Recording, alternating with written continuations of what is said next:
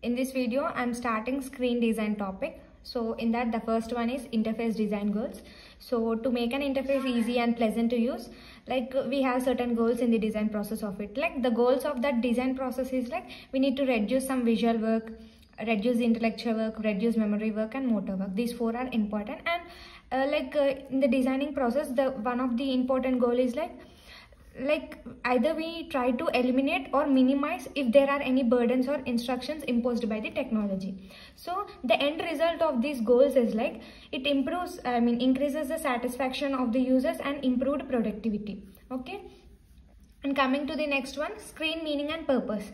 Like this is also a very simple and easy topic. Like just only one point in this is like all the screen elements in the interface must give some meaning and they should be in that interface for some purpose. Like if there is no purpose, if there is no meaning, it's waste of putting that screen element on the screen, right? So like it is like a noise data, it is like overloading for that screen, so we need to remove if it does not serve any purpose.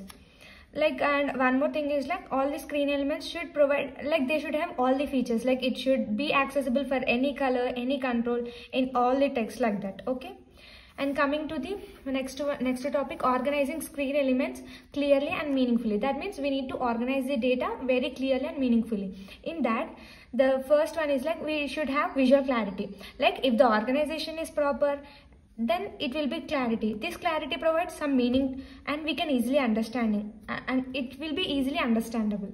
Okay, and other one is like we can easily recognize any things, and that means like whatever the important content we can easily recognize it, and something the secondary data it might be ignored. That means if the organization is proper, we can directly catch up the important things here. And coming to the next point, it is the clarity is influenced by certain parameters. Like we have 8 parameters here.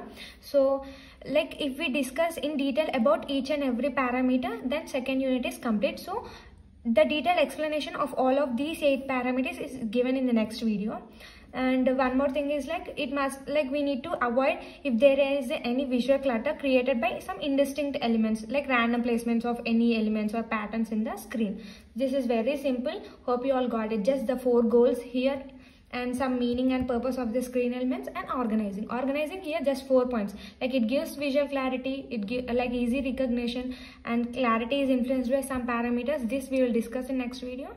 And if we need to avoid some visual clutter things, that's it. And also like all of you share this video to all your friends who is having HCI subject, and like and share our videos. Thank you.